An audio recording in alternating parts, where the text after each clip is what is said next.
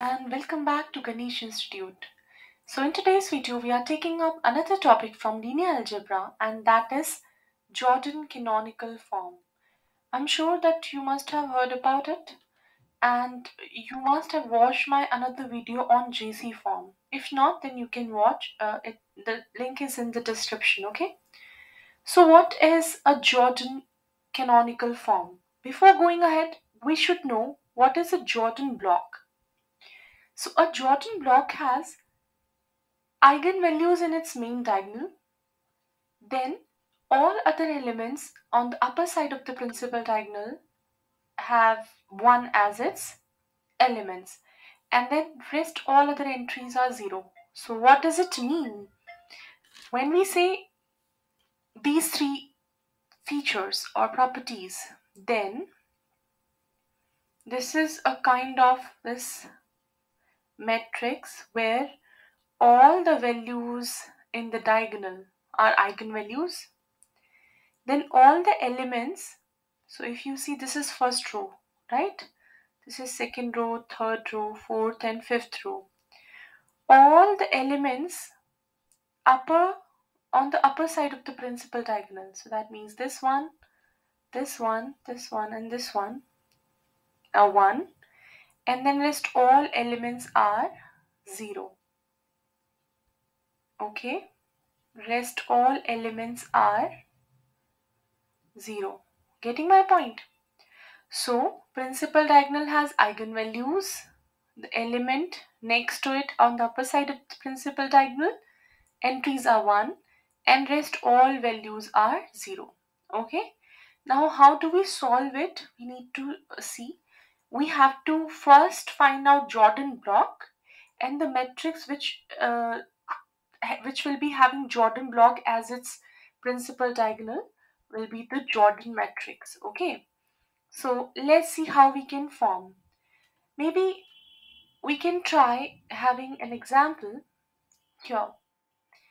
If we have to find out a Jordan canonical form, okay?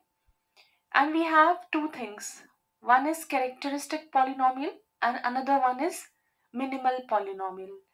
We have heard about both of the things when we talked about eigenvalues, right? So if question is asked how many Jordan form can be possible, and you have to find out Jordan blocks also. How will you do that? So remember, whatever is given to you in the form of characteristic polynomial, the power of it can be considered as p, and in the minimal polynomial, the power can be considered as q. Okay? Just to remember and to know about some of the theorems or steps which can be applied here. Okay? Now remember all the time that this q is always less than or equal to p. Obviously, you can see this is 5, this is 2. Because minimal polynomial has been taken from characteristic polynomial itself, so its value will always be lesser, right? Now, what you need to do in order to find out Jordan block? First, find out possible Jordan blocks, okay? And for that, you have p here as 5, right? Q is 2. You always have to start with q. That is the power of the minimal polynomial, okay? So start with 2. Now what you need to do, you have to split it. Split the power of the characteristic polynomial, 5, as the sum of q or the lesser values, okay? So let's say I have 2, I can repeat it again. Still, to make 5, I have one more to go, right? So this is one Jordan block where you can see the sum is 5. Then what can be done? Is there any other possibility? So let's start with q again. Can I consider this 2 and split it into 1 and 1? And this one can be considered here. So this is another Jordan block. Okay, so I have got two Jordan blocks. I have already mentioned what are Jordan blocks. You have to write the eigenvalues in the diagonal, principal diagonal form, right? Okay, what is the eigenvalue here? If characteristic polynomial is this, so obviously this is a minus lambda, right?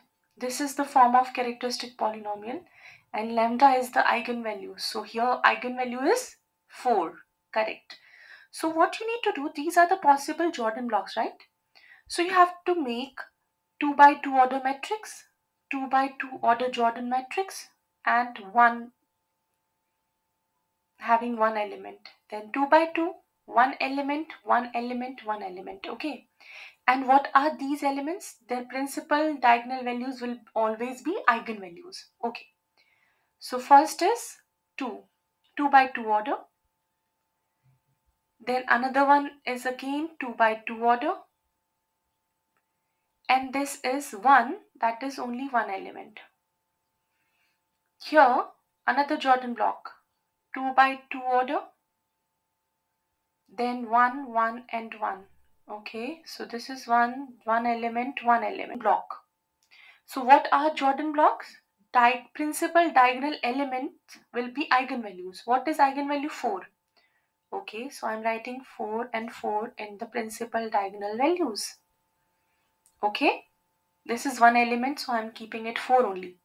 Here also diagonal value will be having 4. Then these are only one element matrices, so 1. So 4. Now, in order to make a Jordan block, what I am supposed to do? The elements on the upper side of this diagonal will be 1 and the lower side, all the rest entries will be 0, right? So this will be 1, this is 0. This will be 1, this is 0. That is it. So this is one Jordan block, you can see. This is another Jordan block. Now in the Jordan block also we have how many sub blocks? So if you see in the first Jordan block, I have 1, 2, 3 sub blocks. And here in this sub block, in this Jordan block, 1, 2, 3, 4. So overall this polynomial is having how many Jordan blocks? 2 Jordan blocks. And how many sub blocks? 7 sub blocks. I'm hoping you've got it. And if so, then don't forget to like, share and subscribe my channel. Till my next video, take care of yourself. Bye bye.